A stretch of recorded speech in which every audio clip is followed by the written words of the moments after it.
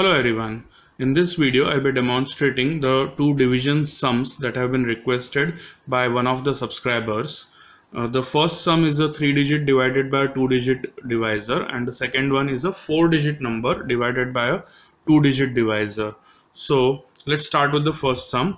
In case of division, as we all know that we take two different units place sets. Okay, so this middle units place dot white dot becomes the units place for our answer set. Okay, so units, tens, hundreds, this is a place for our final answer, that is a quotient, and this white dot will be considered as a units place for the question set, that is the number that we are supposed to divide. Okay, so the number to be divided in the first sum is 405, so it should end on this dot. So 405, I've taken it on the question set right now, and the divisor is a 2-digit number, that is 27. So as we considering that we don't know the table of 27 by heart, what we'll do is we'll take three multiples of 27. 27 one times is 27 itself, so 27 two times we'll be noting it down, we'll be calculating it beforehand. So 27 two times is 54. That 54 I'll take on this extreme right corner, so 54. Okay, so just to keep it in front of my eyes, so this is 54, that is 27 two times, and 27 three times is 81, that I'll take on the extreme left corner, 81. Okay, so just to keep it in front of my eyes here. Now we'll start with the division sum. So we'll be considering the first 2-digit number here from this question set. So the first 2-digit number is 40. From this 40, what can we subtract? 1 times, 2 times, or 3 times? As we can see, we can subtract only 1 times, right? 27 1 times is 27. So we can subtract only that number from this 40. So we'll be taking 1 in our answer set. But on which rod is the most important point? This is the second rod, or the tens place rod of our question set. So the answer will start on the tens place rod of the answer set. So this is the tens place rod of the answer set. I'll be taking 1 on this rod and then subtract 27 from this 40. So 20, and for subtracting 7 here, it is plus 3 minus 10. Okay, now we will move to the next rod. Now the number that we can see here up to this rod, okay, up to this rod is 135, and from this what can we subtract at nearest one? 2 times or 3 times? We can see that we can easily subtract 81 from 135. So we'll be taking 3 times, that is 3 on the answer set. But on which rod? This 135 is ending on the units place rod, so the answer will be taken on the units place of the answer set. So 27 3 times is 81, so I'll be subtracting 81 from this 135. To subtract 81, I need to subtract 8 here, so plus 2 minus 10, and for subtracting 1 here, it is plus 4 minus 5. Okay, so the first step for the units place answer is done. We still have a number of 54 here, so we can now still subtract this 54, that is, which is 2 times of 27. We can subtract 54 from this 54, so we can add a 2 here on the units place rod. Adding 2 here, we get plus 5 minus 3, and we'll then subtract this 54.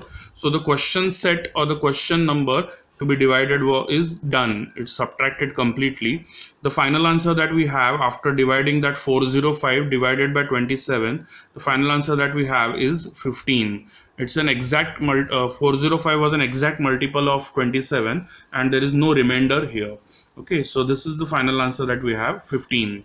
Now let's consider the second question. Second sum, the dividend, that is a number to be divided, is a 4-digit number. It's 1944. So I'll be starting from here, 1944. Okay, and the divisor here is 54.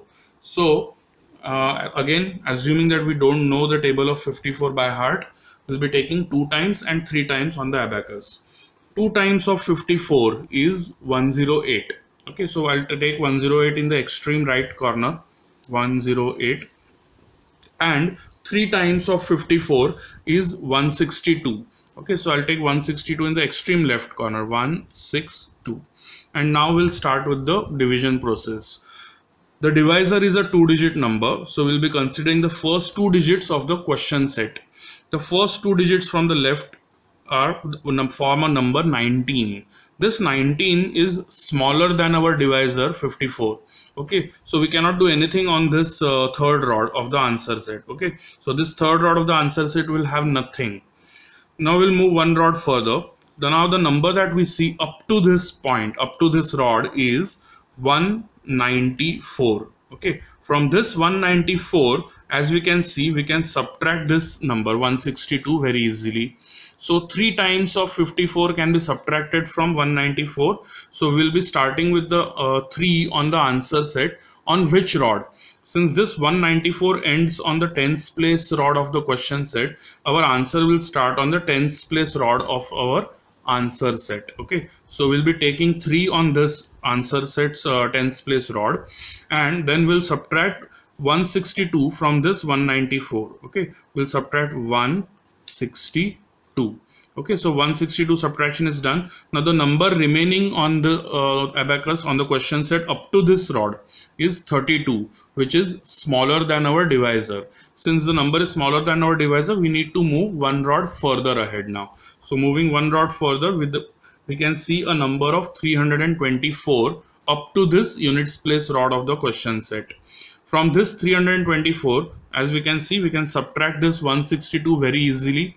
So we'll be taking the 3 on the answer set, appropriate rod of the answer set. Which rod? So this number 324 ends on the units place rod of the question set. So the next answer will be taken on the units place rod of the answer set. So 3 times 162, 3 times of 54 is 162. We'll be subtracting that. So we'll take 3 on the units place of the answer set. 3 is taken here. And from this 324, we'll subtract 162. Okay, so 1 for subtracting 6 here, it is plus 4 minus 10 and 2. Okay, so after this part, we still have a number 162 on the question set. So another 3 times of 54 can be subtracted from this. So another 3 will be added on the same rod, because we are on the same units place rod of the question set. The next 3 also will be added on the units place of the answer set. So adding 3 here, we get plus 5 minus 2, and then we'll subtract this 162 from here. The question set number is done, completely subtracted, so there is no remainder again this time, and the answer we have after dividing 1944 by 54, we get the answer as 36. 36 is our final answer. Okay.